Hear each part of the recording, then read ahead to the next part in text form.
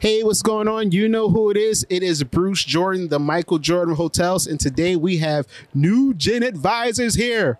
How you guys doing today? Oh, we're wonderful. Thank you. Now, what we got going on for 2024 at NewGen? Well, in 2024, NewGen is looking forward to helping hotel owners sell or buy new hotels all across the country.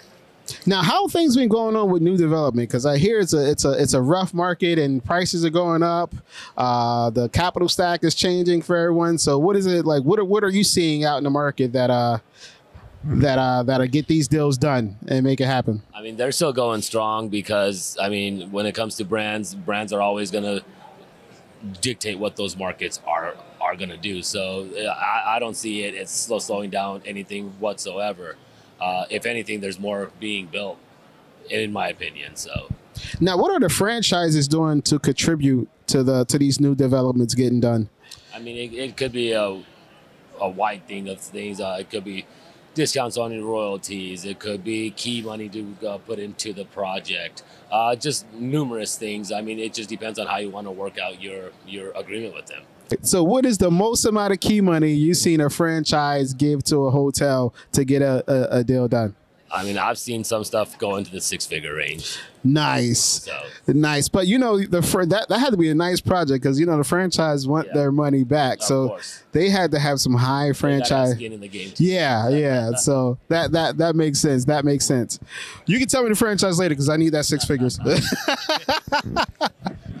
Now, how many projects, like new developments, have you seen happen this year that's closed on, paperwork signed, money exchanged hands, it's ready to go? Like new builds. Yeah, new builds.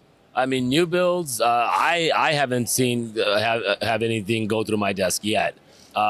Construction is taking longer than it normally has. A lot of these crews, they just short-staffed right now. Yeah. I'm building 2 properties myself right now, but we are about 2 months behind than what we were planned on, just because weather did delay, shortage on staff, stuff like that. So, but it's still going as fast as we can, but it has longer that timeline. What is the biggest difference you've seen before the pandemic versus now? Cost-wise. Cost-wise? Yeah. Probably what we pay our staff to keep them loyal to the company. It took a lot to keep them out there, and without loyalty, I mean, you're going to be stuck with a wish-wash product, right? So, yeah. And also the cost of capital as well. You know, with interest rates as high as they are right now, you know, just to finance deals, it is much more costly because hoteliers are paying a lot more in interest than they did prior to the pandemic. Insurance, everything. Now, what are some of the things that a lot of hotel owners are doing? That is like is it like different types of loans that are more expensive than others? Like a PIP will cost more than a new build, or a PIP will cost more than a refinance? Like, what are the changes you're seeing in interest rates? You know, I think any type of financing that a hotel is trying to do, whether they're trying to get construction loans or they're doing a PIP or they're trying to do a new acquisition, just the interest rate period is higher, and so it is costing them more all around if they're looking to refinance. So oftentimes we see when a hotel needs to refinance, it may be better for the owner to sell the property rather than incurring a much higher interest rate, and because then that really changes the bottom line. If you go from a 4% interest to an 8% interest, you know, then that's a lot that is being taken off from the bottom line.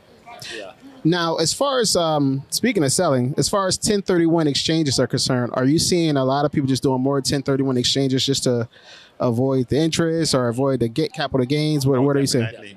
Yes. Yeah, and actually with the 1031 exchange, I think that is one of the things that has kept the transaction volume up because, you know, people are, once they sell, they oftentimes look to buy something else, you know, so that they can avoid the interest. Because past 3-4 years have been stellar years when the market bounced back. Right? Anytime you're going to start cutting the fat of your portfolio, this is the time where you start cutting that fat. Now, some people don't know what 1031 exchanges is, so I'm going to let them break down how a 1031 exchange works. How does a 1031 exchange work? So a 1031 exchange is your capital gains that you gained off of your property. You have 6 months after the close of your property to roll that over into a like entity. Okay. To where, like, if you sold a hotel, you can't go out and buy like 10 gas stations. It has to be another hotel, motel type of business. That's the only way that you will refrain from paying those capital gain taxes. Okay. So will like a hostel work or senior living to work or? No, it has to be another hotel. Okay. Okay. That's not too bad. That's not too bad. Now, is there anything else you want to share with the audience about what's going on at NewGen? One of the hottest brokerages around when it comes to hotels. No one does it better. Please stop by.